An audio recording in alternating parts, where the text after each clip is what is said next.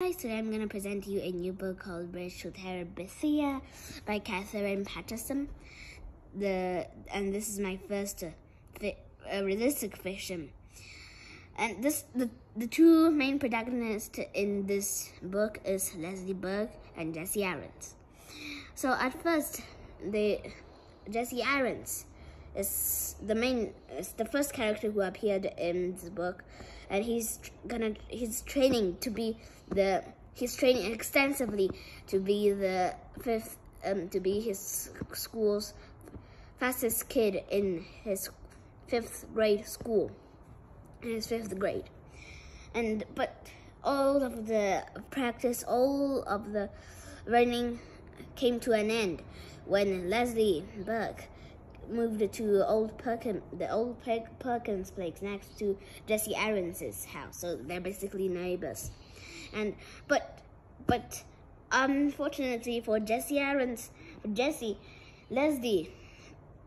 Leslie's determination won Jesse once and for all. So Leslie was the fastest kid in the fifth grade, not Jesse. I think he's a second or something.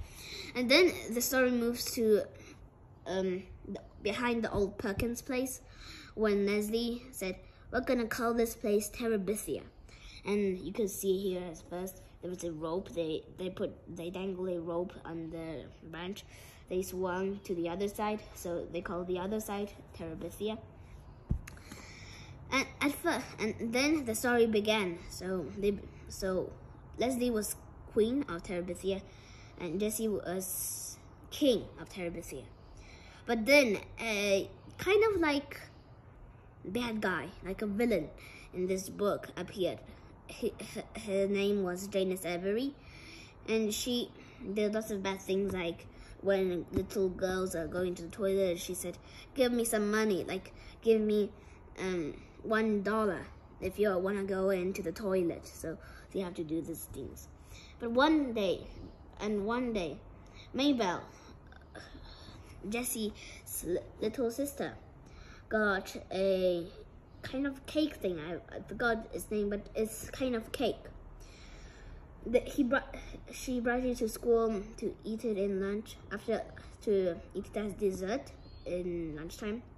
But she was tracked down by Janice Avery as soon as she saw that Mabel has the cake.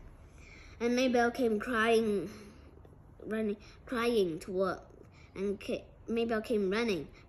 towards Jesse and Leslie and said, "Janice Avery stole my cake," or kind of something like that. So Leslie thought up a brilliant plan to write a letter to Janice Avery. This letter was under the letter they said Wayne Puggins. Wayne Puggins is the boy who, I think that's his name, but I'm not sure. Wayne Puggins was the boy who Janice Avery loved. And they wrote, "My dearest Janice Avery, we're gonna meet at today after school. We're gonna walk together home." And then there was something like this description or something to tell her about all the things that he secretly do just for her, and to have Janice Avery trust this letter and go to the place that they will meet. But actually, William Puggins doesn't know even this, and he went to the bus and went straight home, and Janice Avery was really upset. Next morning, when Leslie was in the girls' bathroom, she found Janice Avery crying. But not about the letter, it's about her dad beating her. So they comforted her, and now Janice Avery is kind of a half friend to Leslie. But like Jesse is the whole friend, and Janice Avery is a half friend. And the next chapter is the perfect day, where Jesse has a favorite. His favorite teacher is Miss Edmonds, the music teacher. And one day she came driving towards his house and said, "Why don't you come and see the art museum with me in Washington? Because Jessie loved drawing. Just absolutely loved it, drawing. So they went to there. But tragedy happened when Jessie came back. His father said that they found Leslie dead in the valley over here, because that day was raining hard, and here are all waters. But in one of the chapters of the book, Jessie's teacher, which is also Leslie's teacher, said, "You are gonna write your personal hobby." So it's like the things that you love. And Leslie wrote scuba diving. And then, now, Jessie said, no, Leslie can swim really well, so she can't die. So, but actually, I think she crushed her head on this stone or something, and she was knocked out of cold and she drowned. And at first, I couldn't resist that Leslie was dead. At the time that I read this, a string of bullets came charging toward my heart. So I think the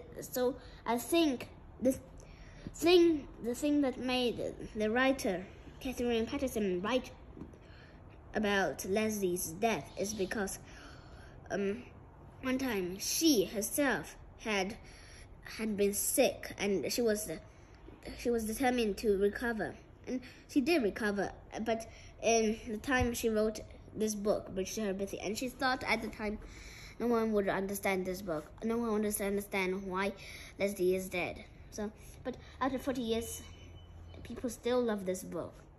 And there's another thing that inspired Catherine Patterson to write this book is one of her son's best friends is killed by a lightning strike. So lightning struck down and killed her son's best friend. So this book is full. So this book is how to replace loss with love. So it's basically like Jessie at first. He said, "No, it can't be." So he didn't believe it. But then after the day that Leslie died, Jessie said, "No, that's okay, absolutely okay." Leslie of course didn't die because Leslie didn't die because he can't just say that Leslie is dead. He just can't bear it. But actually Leslie is dead. And then they buried Leslie in Pennsylvania, and so the Burke family went away from the old Perkin place, and that's the end of the book. So I think I hope you also enjoyed this book, like I did. This book is full of love, and I can feel it actually. The loss of your loving ones may have lots of effects on your emotions and feelings, but you have to conquer it with love. So I think that's the end of my book review today, and I'll see you next time. Bye!